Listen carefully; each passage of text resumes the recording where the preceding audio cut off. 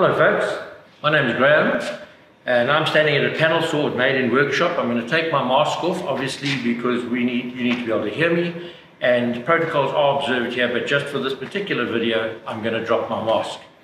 I'm standing in front of a panel saw. Many people know these machines as panel saws, and a lot of people believe that this is only for cutting melamine and not solid wood. That is not true. This is a very, very powerful machine.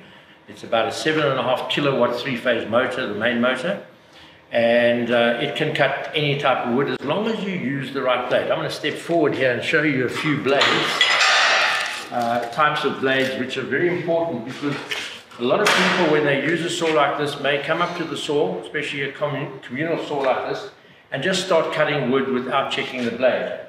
I'm not sure whether the camera is going to pick this up, but you can see hopefully on this particular blade that we've got teeth that are not terribly close together. This little corner thing here, that little curve there, is called a gullet, and that removes the chips and sawdust of the wood. And this is what we would call a general purpose or a multi-purpose blade or an all-purpose blade. So this can rip wood, which is wood cut along the grain of the wood, which is the hardest part to cut, and it can also cut wood across its length. You get other blades, for example. Here's another one, which will give you an idea of a smaller blade, but it's still a rip blade, which is brand new. And you can see there that those teeth are fairly widely spaced. This strange little thing here on modern blades helps the chips remove. People ask, what are these little holes here? Sometimes they're holes, sometimes they're little lines. That's to help the blade cool down during the operation. When you go to composite woods, melamines, etc., we like to use a blade which has many teeth like that, because the more teeth it has, the finer the cut. I've got a general purpose blade on the saw at the moment. I'm not going to necessarily change it, although I'm going to cut a piece of veneer. It will chip it very badly on one side, but for the sake of this demonstration, it's an all-purpose blade. It will cut this comfortably. It's not putting strain on the saw or anything. But we can change it to this blade if we wanted to, but I'm going to do multiple cuts or cuts with that and a piece of solid wood, so I'm going to keep the general purpose blade on it.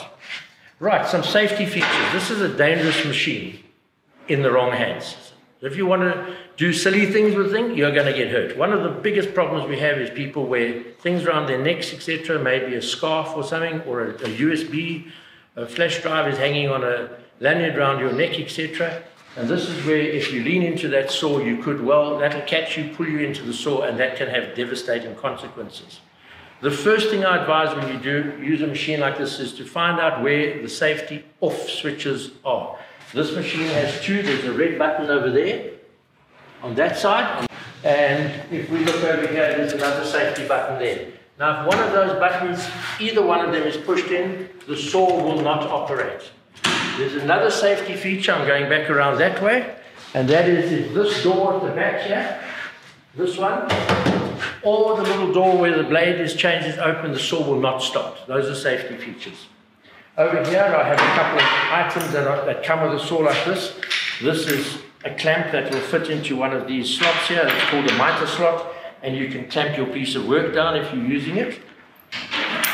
One of the other things we need to learn about is when you change your blade. Again, I'm going to walk around. I'm going to move the saw, the sliding table, I beg your pardon, all the way back. And this is where we change the blade. Now, the first thing I'm going to do before I even open that panel is I'm going to hit one of the safety switches, so no matter what happens, I can't accidentally turn the saw on and no one else can. They have to physically pull that switch up. There's a lid in here. And this has got a lot of debris in it. We've had a lot of solid wood yesterday. As you can see, there's a whole lot of wood there. But we have two items for a panel saw. One is this bar. Some panel saws are different, and this is the main spanner. There's a slot in the back of the saw over here, which I'll put in. And now I'm going to turn that blade until this slots in and locks it. Saws of this nature are left-hand thread, which means you go, the old adage, lefty loosey, righty tighty is opposite to this. So left would tighten it, right would loosen it. The reason being is because the blade self-locks as it's spinning, because it's spinning in the opposite direction. So instead of undoing it to my left, I would undo it to my right, which is now done, and there I can take the blade off. The reason I'm taking that blade off now is twofold. Not necessarily to change it. You need to get some of this debris out, and that's not a good idea to do that when the blade is in there, because you will nick your hand. I just want to get this debris out. There's some particles of board, especially solid timber, when you're working with solid timber, where it's very, very difficult to get that to suck up into the dust extraction. For the purpose of these few demonstrations we're going to do today, we will probably not run dust extraction, because the dust extractor does create some extra noise and the video might not pick it up. So we're going to probably leave some of that out. I think I'll take this opportunity, in fact, to put a bigger, very sharp blade on here. That's a slightly bigger blade. That parts of the blade, by the way, that's the arbor. In this case, 30 millimeters. That tells you how the shaft of the saw, and it has X amount of teeth. Normally you just take 2 of those little holes there, count the teeth, 1, 2, 3, 4, 5 between them, multiply by 1, 2, 3, 4, 5. That's a 25 blade to a saw. I'm going to put it on. The blade turns in this direction into the wood, not this way, because it's turning that way, it's not cutting here. I can run my hand here and not get cut. If I turn that down and did that this way, I would cut myself. Put the blade on, make sure it centers on the little arbor there. And in this particular saw, I like to take the nut and the collet, put them together, so that when I put this on, I make sure that I'm not misaligning the collet. Left hand thread, so I'm turning it backwards, left. That pin is still in there. I'm going to tighten it left. And that's it. Now, first thing, please make sure you remove that pin, because otherwise you try and start the saw and it can't run because it's being locked. Then close the door. Oops, still got some debris in there. This saw, by the way, all saws of this nature have a sensor here, a magnetic sensor. You can't really see it there, but if that gets too clogged with debris, the saw will stop. And you know you must close the saw, otherwise this will not work. I've done that. I'm going to remove the blade. I'll take the other blades away, get them out of my way. I don't want any unforeseen potential hazards lying on the table while I'm working with this machine. Okay, so we've changed the blade, or we've shown you how to change the blade. We've explained some basic safety features of the saw. I'm going to do more safety demos while we're cutting, etc. This sliding table here, by the way, can be locked into a position like there's locked, so this won't slide now. So there are applications where you might want to do that. It can also lock into different positions all the way down the bed. So you can lock it in certain places. We don't use that terribly often, but there are times you need it. Right, just so we know now, this saw has 2 fences. This is called a cross-cut fence. This long bar here is a cross-cut fence, and this one on that side, you can see it over there, that's a ripping fence. Again, I say ripping is when you take a plank of solid wood and you know the tree grows upright, and ripping is when you rip along the length of that tree. Cross-cut is when you cut across that long plank of wood. So if I was to pick up a plank of wood like this, you can see this piece of timber here, you can see the grain goes this way. The tree grew like that. Ripping is through here, cross-cutting is across there. Now on a piece of timber like that, cross-cut is easier, but the wrong blade will chip the wood very, very, very badly on the crossfade. When we rip, the fibers of the wood try and close up again as you're cutting that thing, and it can close the blade, lock the blade in, and you can actually just stall the saw, even a powerful one like this. This particular saw, as all saws has what's called, if my cameraman might come in closer, we have what's called here a riving knife, or a splitter. This is a piece of steel. This blade is a little bit small for the saw, and I can adjust this up and down. That piece of steel there is the same width as the blade itself, so as the wood gets cut and passes through there, it helps keep that wood apart at the back of the blade. Riving knife is very important. There are applications when you might not use it, but generally you will. Okay, I have a piece of board on the table here. We've just changed the blade, as you saw. I'm going to start the saw, and I may have a problem. I'm going to push the button. There you go. Push the button, and nothing's happening. That's because I switched off the safety switch when I changed the blade. So I'm going to remove, take the safety off and start the saw. Now what I'm going to do now is I would like to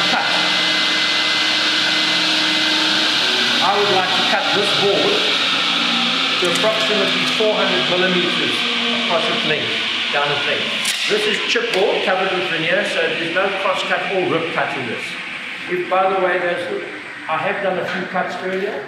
You can see the very jagged edge here and down at the bottom, and that's because I was not using the correct blade for melamine or veneer. I'm not going to change it. This is for something at my workshop, and it's not going to require that that side is ever seen. So it doesn't. I'm not particularly don't particularly care about it. Also, so that you know, a saw blade on a circular saw or a handheld saw or a panel saw or a table saw, where the blade enters the wood, it's where the chipping will occur. Where it exits the wood, you will have very little chipping. So we'll notice if I cut this here from that side, that blade comes up from underneath. In other words, the saw is underneath the wood, not on top, like a hand circular saw or skill saw. The blade would be entering from the top to the bottom. This is the other way around.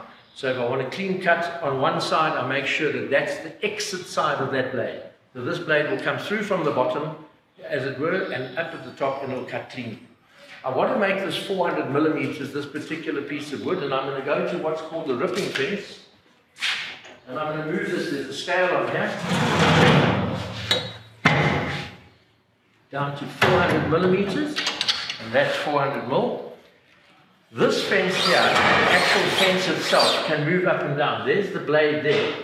I don't want this kind of situation where that's all the way there, because what can happen is that wood can get trapped between the end of the fence and here. I also don't want to take this all the way down here, because as it parts here, it's going to have no place that wood will be held, and the wood will probably go off by me pushing. So I'm going to put this particular fence about the back of the blade for a cut like this. I'm going around, I'm going to switch on the saw. Please bear in mind, folks, we have said for the sake of the video, we're not putting the dust extractor on. I'm going to line this edge, which is a pre-cut edge, against that ripping fence, because on a board like this, I can cut on the cross-cut fence, but if this was a very, very long board, it's very hard for me to control that, and I could go off as I taper as I cut it. So I'm going to take this, put it against that blade, making sure that's level, and I'm about to switch on the saw, making sure that's level. Everything clear. I've got a tape measure here. That's out of the way. Switch on the saw, and I'm now going to push the board through. I'm going to hold this wood to this fence, and my hand is over.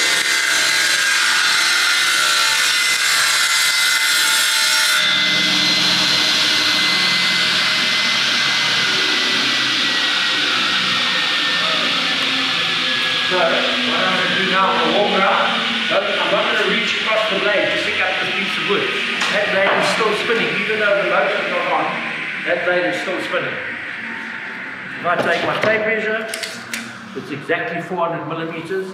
400 there, 400 there. I've cut myself my board at 400 mil. I also now want to cross-cut this length of wood. I want to make this 950, and at the moment it's over a meter. I can take the same board and put it onto what's called the cross-cut fence, because now we're going to cut it across the grain, as it were. On a saw like this, there's a measuring gauge here. You can see it, there's one there.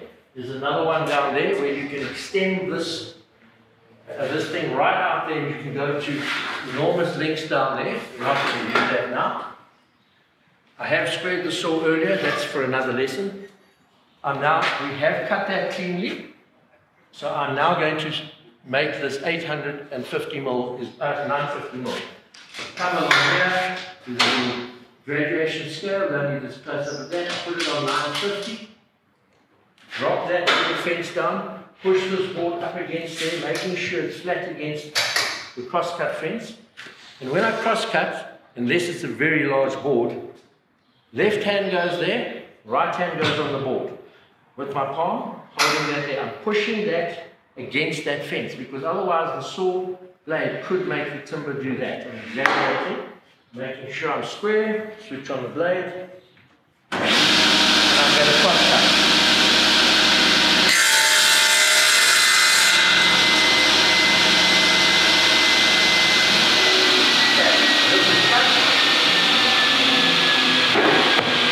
Take that, measure it, 950 millimeters. I've now cut a board accurately, it's nice and square, and that's ready for a project I'm doing at another job. You notice there's a piece of wood lying on the saw. What an awful lot of people do is while the saw is running, they like to reach in there and grab that piece of wood, especially I've seen it, I'm waiting for the saw to stop, from this side. That blade is still spinning, that will cut you. And it's still spinning fast, it will take your finger off. You can, if you had to, you could pull the wood away that way. I also prefer that you don't do that at all. Wait for the blade to stop before removing that piece of wood, if possible. I'm now going to show you something with some dangerous things that we can do with a saw like this. If I take this board down, you'll notice over here I have a piece of solid wood. In this case, this is beech, solid beech. And this piece of wood, relatively short piece of wood, and we're going to assume that for the sake of argument, I want to cut maybe 20 or 30 small pieces of wood. I'm going to go that side. For example, 40 millimeters wide. So I'm going to, or long, I'm going to adjust this to 40 millimeters on the dot, 40 mil. And notice where I've left the ripping fence. It's at the back of the blade like we did just now. And what I'm going to do can be extremely dangerous. So for the operator and for other people in your workshop. I'm going to take this piece of wood. So I'm going to feed that piece of wood through there. And that it'll cut my little block, right? So this is what's going to happen. When I do that, something's going to happen. I'm going to start this, and I want you to watch what happens.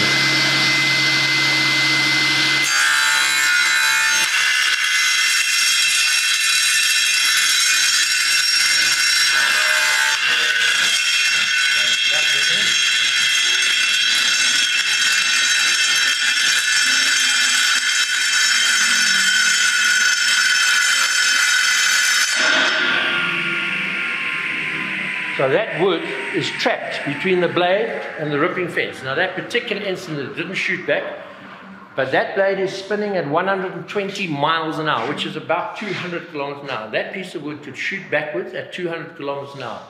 If it's the wrong piece of wood in the wrong shape or something, that can cause a very serious injury. The answer to that is when I'm cutting little blocks like that is to move this fence forward so that as I get to that point where the back of the front of the blade is, it's no longer trapped between the two. So if you look at this now, when I cut there and I pass it, by the time I get to the blade, it's moved past that fence and it can no longer shoot back. I'll demonstrate. And you'll see it will not trap the wood.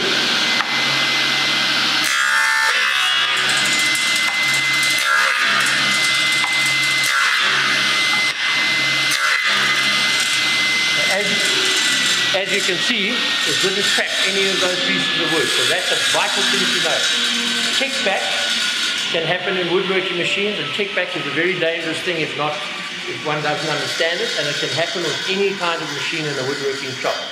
So a thickness planer, a saw, a table saw, a router, a crosscut saw can all produce kickback when wood is trapped between a spinning blade and another place that you're gripping the wood. As you'll appreciate, when you cut through the wood, the blade might be 3 millimeters wide or 3.2, which is called the kerf, by the way. That's the thickness of the cut. And if that is trapped slightly or even 1 millimeter out of line, it will shoot that wood back. So that's a very dangerous thing otherwise. And you'll notice that not one of those got trapped. You heard there was no spinning sound or trapping sound that we heard on the previous video. That can be really dangerous. It didn't kick back as badly as I've seen it happen, but we don't want to even go there. Okay. Another thing you need to do is make sure that your hands are well clear of this machine. What people like to do as well, I'm now going to demonstrate and go on that side of the machine, is they decide they want to cut this small piece of wood. So I'm going to adjust this slightly, and they want to cut it that way, whatever that width might be. So they want to cut that wood there. So if I do the line down there, we want to cut that wood down there.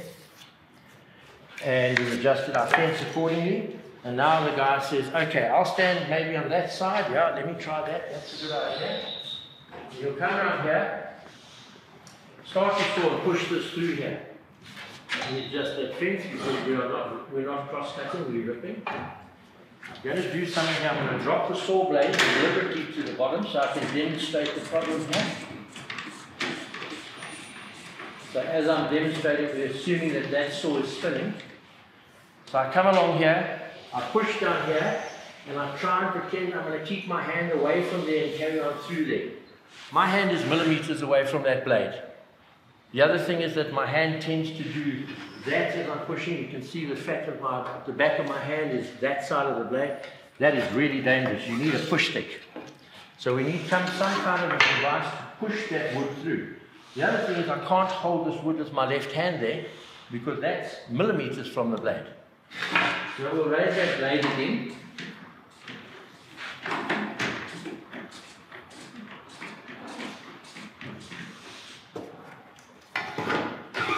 Incidentally, in terms of raising the blade, there are two schools of thought on this. The old-fashioned, many years ago, donkeys years ago, they used to say that you must raise the blade as high as possible. Modern thought is to raise the blade as little as you need. In other words, just a few millimeters, 5, 6, 7 millimeters above the timber.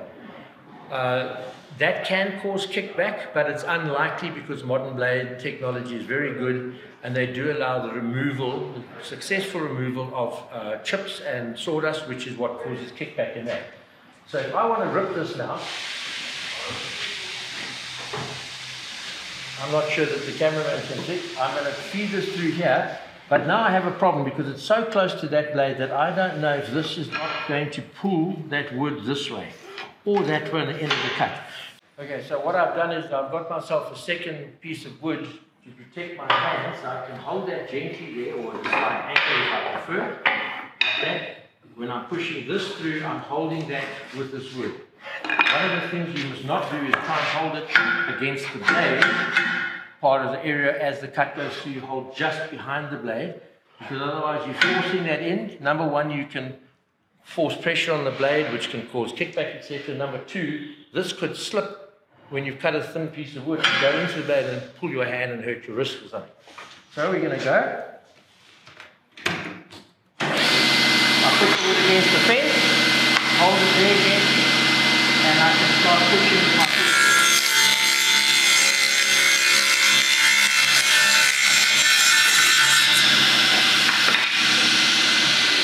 You'll notice there that my left hand moved up to the blade and then never pushed any further. This is the one that pushed through.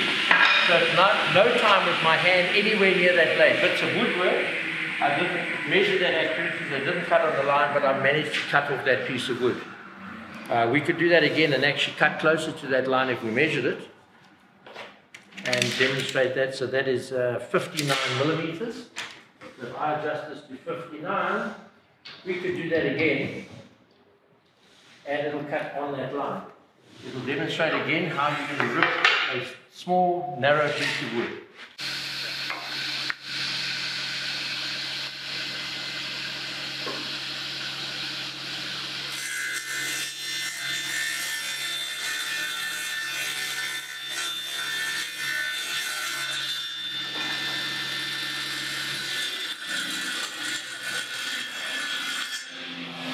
So that's now ripped that, you can see the line's gone. If I take my tape measure, it's exactly 59 millimeters. I've ripped the piece of wood, my hands were nowhere near that blade while I was doing that. That can be an extremely dangerous thing to do. You'll notice, if you remember now, I did take the ripping fence here and move it forward so that it was still with the blade, not at the back of the blade.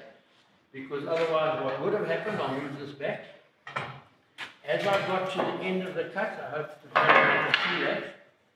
This is what could have happened, even though I'm pushing that. Because there's nothing to hold that piece of wood. So as I'm going, I do that and I cut it crooked. if I move that fence back up to approximately the back of the blade, while I'm cutting that wood, it can't do that. It can only do that once it's past that cut. So that way, it does not affect the cut of the blade. But remember, do not do that when we cross cut. So a piece of wood like that, if we cross cut, we might actually be able to make this kick back again. Go out the way. So I'm going to start that again. Might be able to force kick back.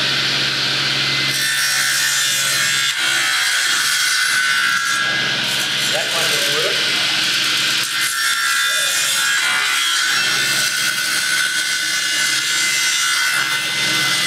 Not going to kick back.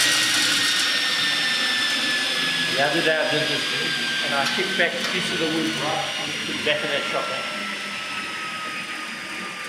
Okay, folks, one of the other things that I see people doing with the panel saw is that they abuse it in terms of putting large boards on here, smashing them fairly hard into the cross-cut fence. Not so much that fence is exceptionally strong and is locked in position. It won't move left or right. It has a solid steel bar holding it perpendicular to the work, or at 90 degrees to the blade, or 90 degrees to the blade. This back fence here is fully adjustable because I can make this saw go to 45 degrees or anything else. There's a scale on here that will tell you that.